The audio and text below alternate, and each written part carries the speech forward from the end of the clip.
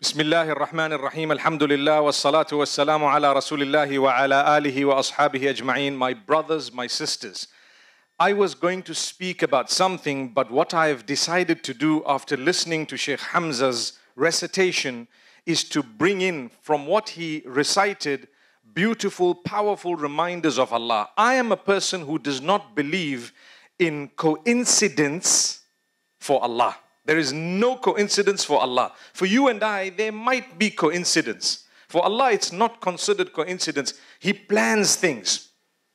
You are here, yes, because you made a little effort to be here, but Allah wanted you to be here. Who I sit next to, what happens, who I interact with, the person I pass, the things that happen, everything is designed by Allah for the purpose that He has chosen. When He made you and I, He told us, I made you to test you. And people think that's a joke. Sometimes, astaghfirullah, those who don't have faith don't realize, they say, why would Allah create me to test me? Everything that ever happens in your life is a challenge from Allah. He wants to see what you do about it. What you do about the situations He puts you in. What you do about the conditions that He has chosen for you, what you do about the opportunities He has thrown in front of you, what you do about the difficulties, the hardship and so on. So I'm going to get to that. But the verses read, he started off, O people, ya ayyuhan nas, O people. This is a verse that Allah subhanahu wa ta'ala is addressing all people. قَدْ جَاءَتْكُمْ مَوْعِظَةٌ مِّن رَبِّكُمْ. Allah is describing revelation. The Quran in particular, and Allah is saying, O people, a maw'idha, a reminder, a strong reminder has come to you from your Lord. Reminder about what? About everything. Whatever you want to know, it is in the Quran. Allah says, a reminder has come to you from your Lord, maw'idhatun min rabbikum. And in it, shifa'un lima fi sudur. There is cure for that which is in the chest. That which lies within your rib cage. What is in there? What is in my chest? My heart, primarily. What is the heart all about? The heart has two different aspects to it, the physical and the spiritual. The physical, your medical or whatever else can be diagnosed through a blood test. That blood must flow through the heart in order to be pumped around your entire body. So if ever you would like to know what's wrong, one of the first things the doctors will tell you is do a blood test. You do the blood test and then they talk. What was that all about? It was the heart. Allah says the heart is the seat of the entire body. أَلَا وَإِنَّ فِي الْجَسَدِ لَمُضْغَةً إِذَا صَلَحَتْ صَلَحَ الْجَسَدُ كُلُّهُ وَإِذَا فَسَدَتْ فَسَدَ الْجَسَدُ كُلُّهُ أَلَا وَهِيَ الْقَلْبُ. Behold, in the body there is a piece of flesh. If it is pure and good, the entire body will be pure and good. And if it is not pure and good, if it is diseased and sick, the entire body will be diseased and sick. Indeed, that piece of flesh is the heart.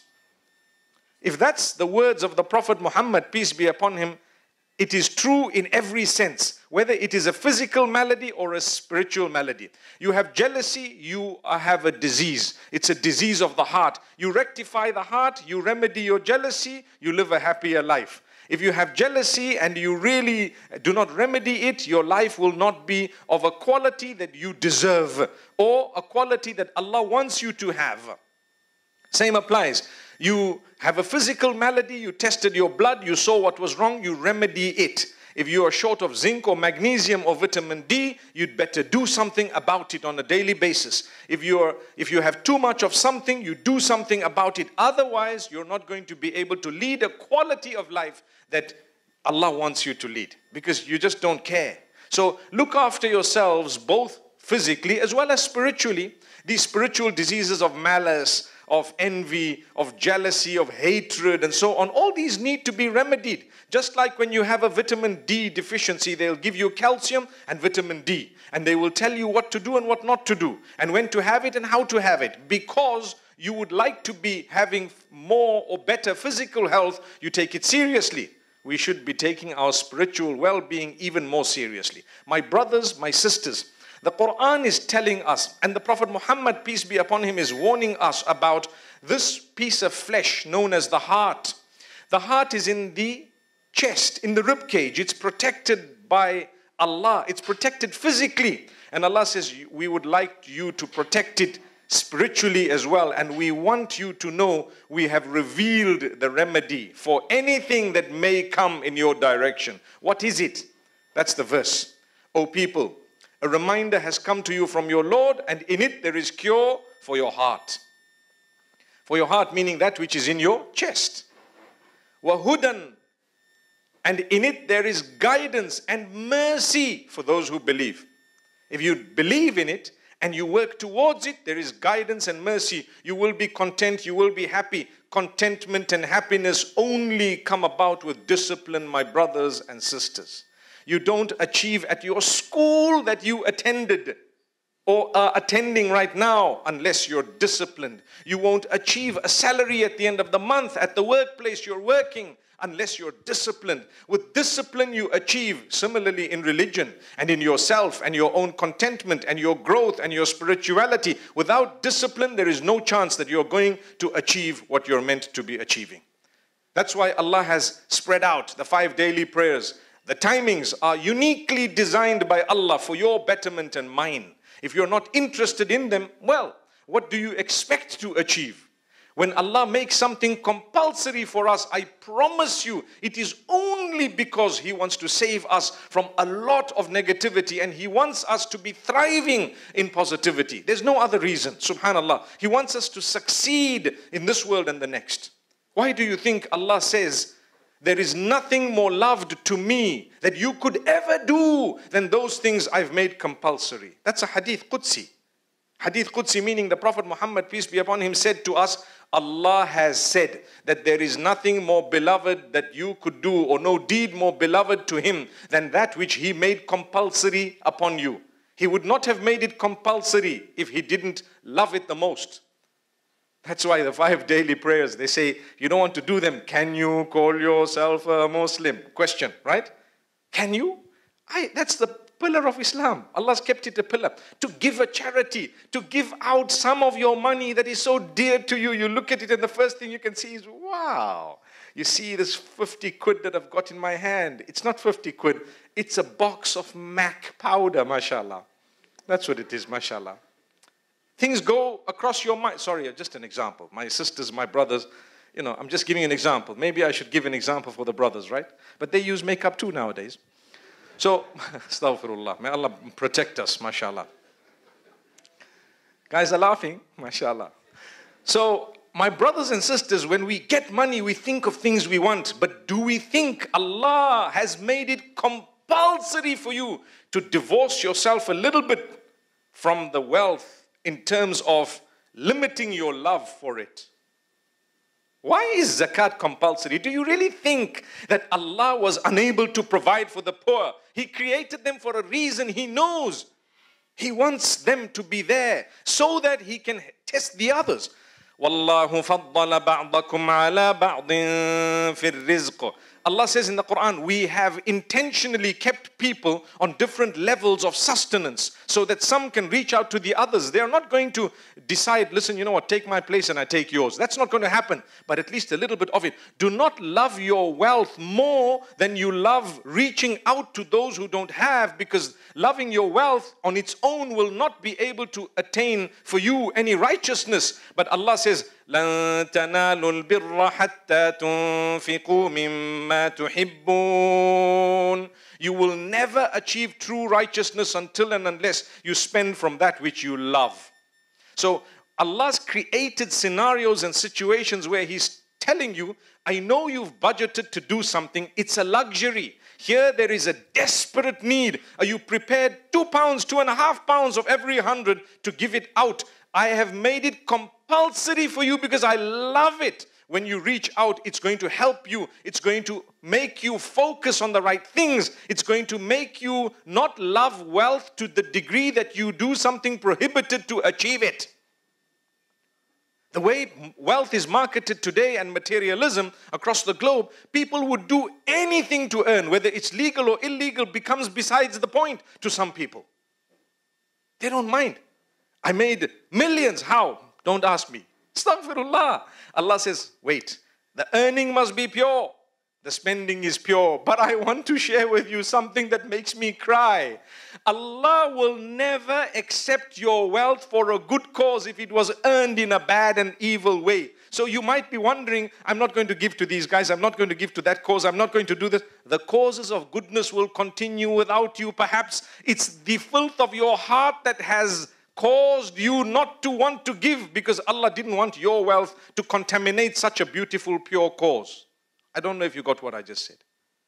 That's also taken from the Prophet Muhammad sallallahu alaihi wasallam, that Allah accepts your contributions. When you see a poor person, you actually look at them and you should feel privileged to know someone who is so needy so that you can give. Allahu Akbar.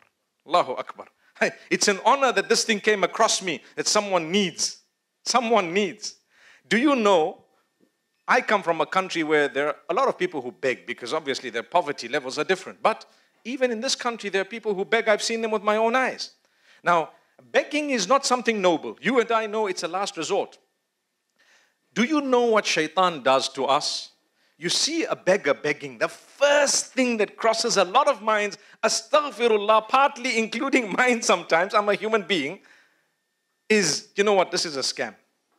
These guys are part of a big syndicate. These guys, yes, we don't want to encourage it. Yes, we will not encourage it. But Allah tells you in the Quran, you don't need to give.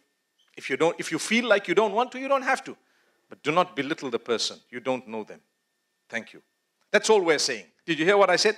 You don't have to say, hey, put your window down and say, go get a job. Give him a job. Give her a job. What did you just say? You belittled someone. Why are you begging? There's nothing wrong with you. Hang on. If you don't want to give, smile at the guy and walk away without giving a penny. You have a right. If your heart is not inclined towards it, so what? But you don't have a right to insult someone. Don't belittle them. They could just be genuine and they could be so close to the Almighty and you don't know. Be careful. That's what Allah is saying. So the diseases of the heart, that's where they stem from. Love of this worldly life. Love, selfishness. I want things for myself only. I don't want to share what I have with anyone and everyone. I don't want to, not at all. I had pre-recorded this Ramadan's series known as Reconnecting with Revelation. And this evening I saw the one that says, being selfless and sharing things. Subhanallah, you have to share. It's about the ant. And I spoke about how everyone wants goodness only for themselves and no one else. But Islam tells you when you share it, you achieve righteousness, because your time on earth is very temporary. It's short. How long are you going to be here for? I promise you just a few more days, to be honest. You can count the days. If it's 10 years with 360 days, for example, 365 days, what's that?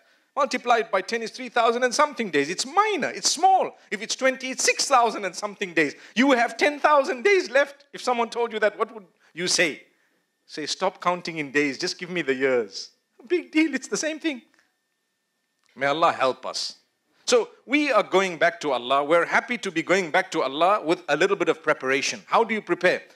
Allah sends you the beauty in the Quran and He tells you, we have sent you something that will cleanse your heart. You want to follow? Here's rules, here's regulations. It's going to be discipline, yes, but follow it. Try your best. You are a human. We know that you are a human being. We know the challenges. We know the pressures of society. Keep on trying to be a better person every day, in whatever Allah makes easy for you. Now, the problem with man, Allah made it easy for me to dress this way, to grow my beard, perhaps to have whatever, and so on. You look at someone and you can see this person looks religious. Well, Allah made it easy for them to deal with their externals, perhaps. Maybe not their internal selves. Maybe not their character. You have so many people who look religious, but they may be struggling internally with bad habits, addictions, so many other things.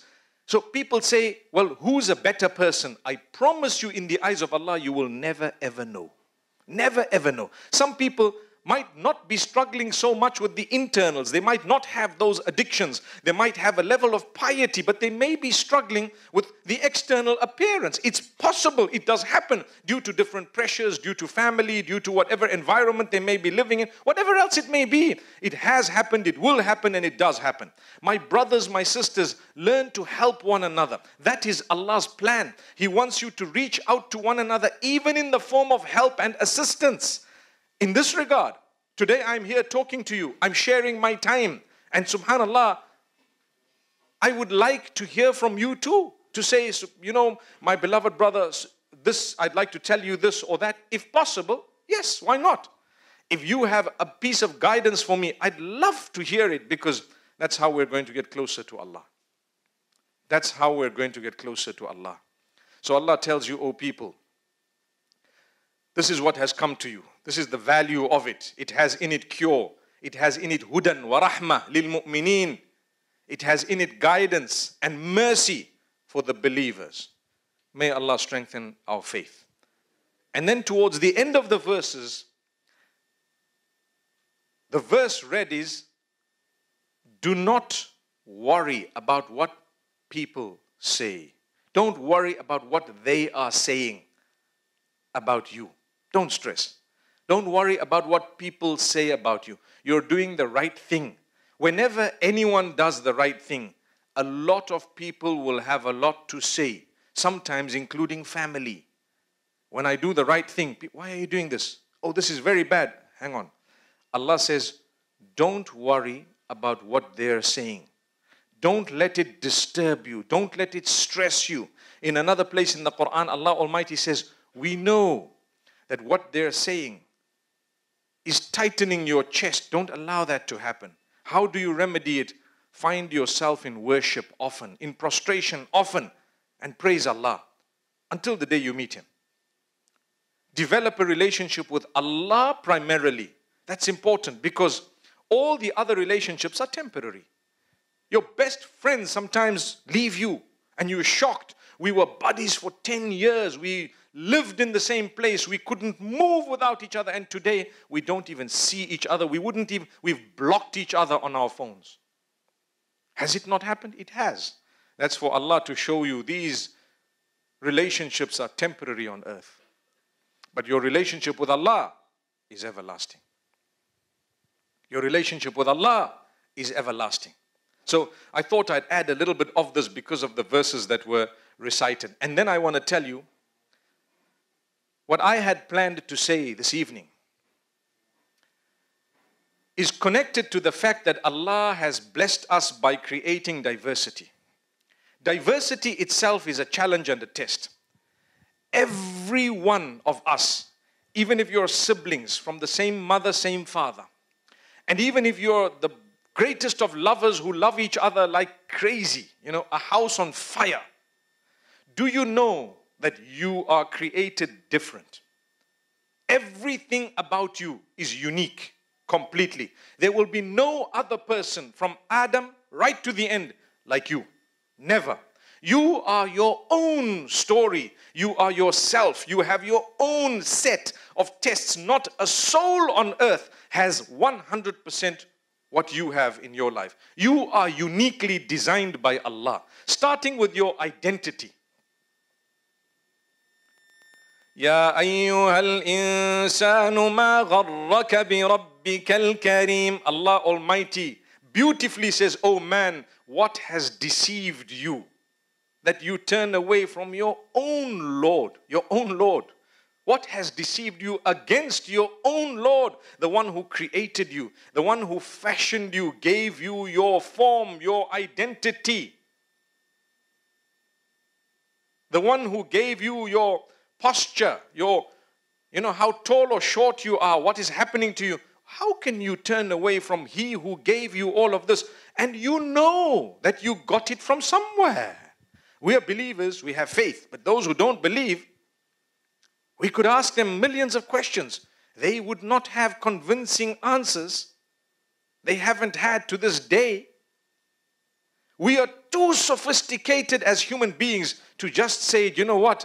Well, there's nothing more to this than just being on earth, and that's it. They said it from aforetime, and they're repeating it to this day.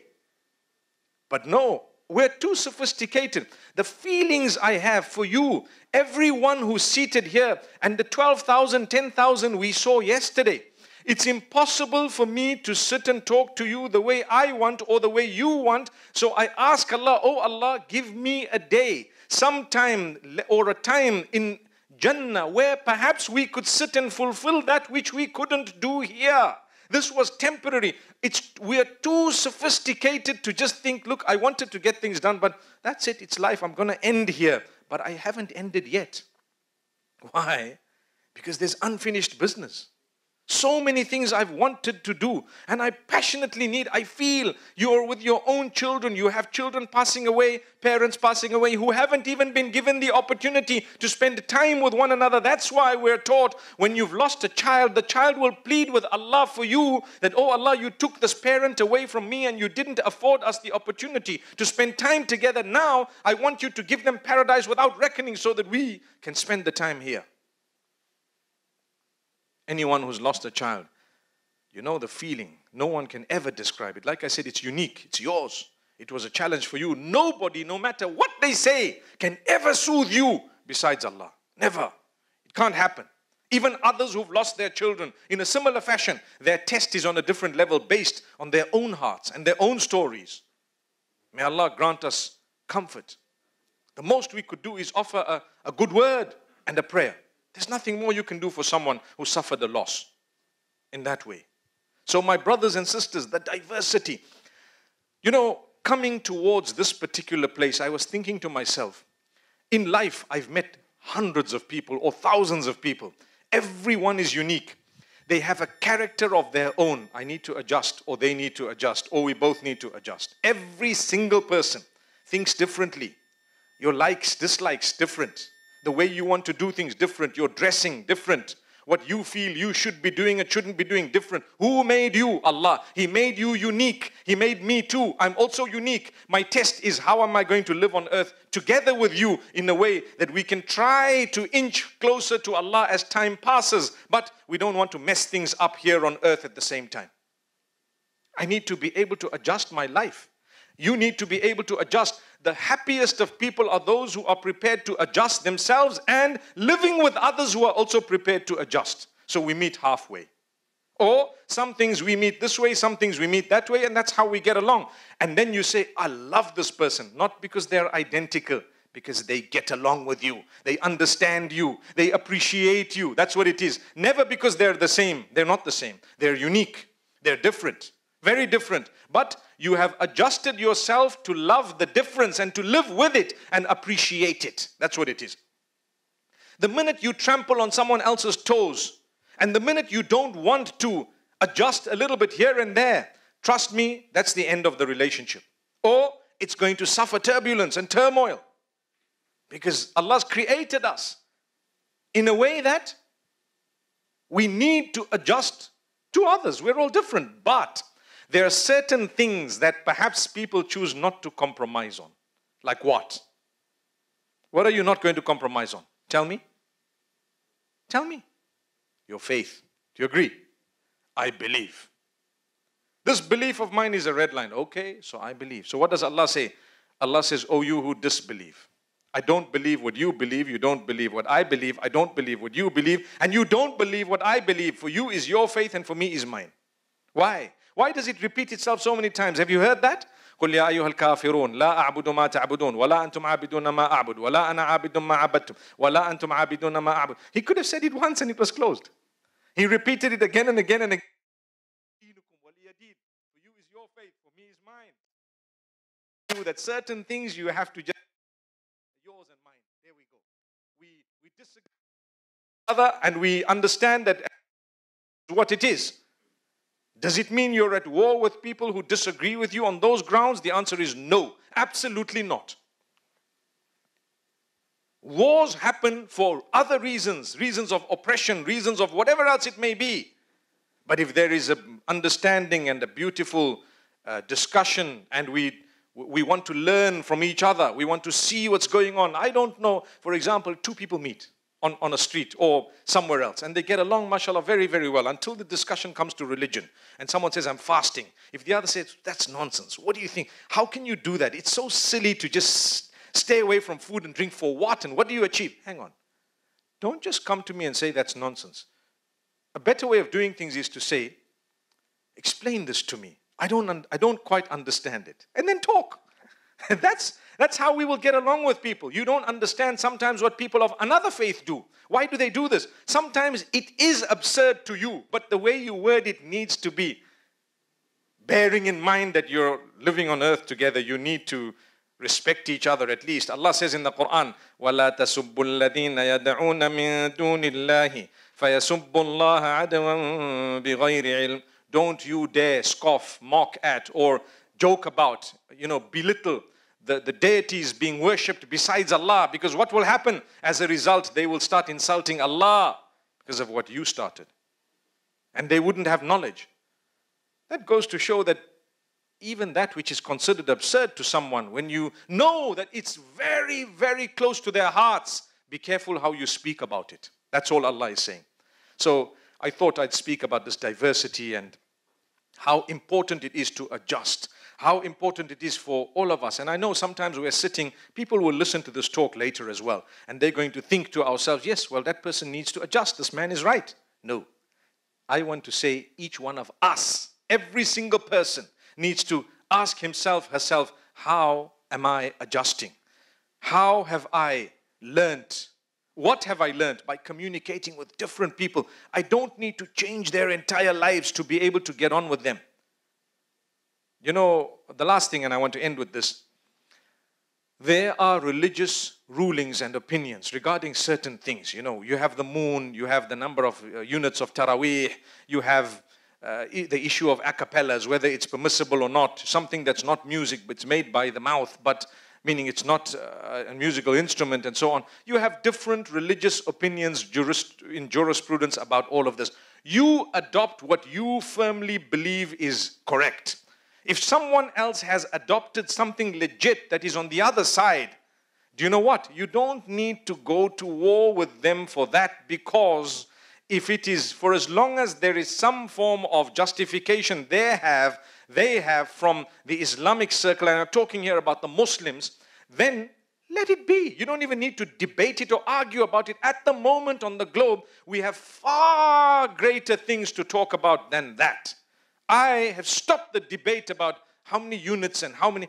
You can know what my opinion is. Here it goes. Or this is what I believe is correct, and stop there. We all know that other people believe differently. Look at the moon. The moon, you're never ever going to be able to get everybody to be on the same day, because we are different. So what's the next best thing to do? Respect each other's opinions and enjoy 2 and 3 Eids. What is it? I know there were scholars who were upset when I said that. There is no other way out. No other way out. You have to respect that there is a difference of opinion. Some people look at the moon with telescopes and others say it must be a naked eye. You're not going to be able to bring them together. There will be a difference. The guys with the telescope will always see it first. So they're going to have Eid a day early. The guys who look at it with a naked eye may not be able to see it. By the way, this Eid, I'm quite certain, inshallah, by the will of Allah, the bulk of the globe is going to be having Eid on Monday. Inshallah. See that inshallah covers me, right? Because if it's not, I'll tell you, but I said inshallah. I have a feeling you guys in this part of the world, we will have 30 fasts. That's my feeling. Meaning those who started with Saudi Arabia, I think we're going to go to 30. Allah knows best. We're probably going to have Eid, inshallah. It's Monday. I think I've calculated it right. And then those who started a little bit later, they may have 29. But if someone's had 28, they've got a problem. Because I have a feeling the moon's going to be visible quite easily. Allah knows best, but I'm just letting you know. So we're not going to solve the matter. Enjoy it.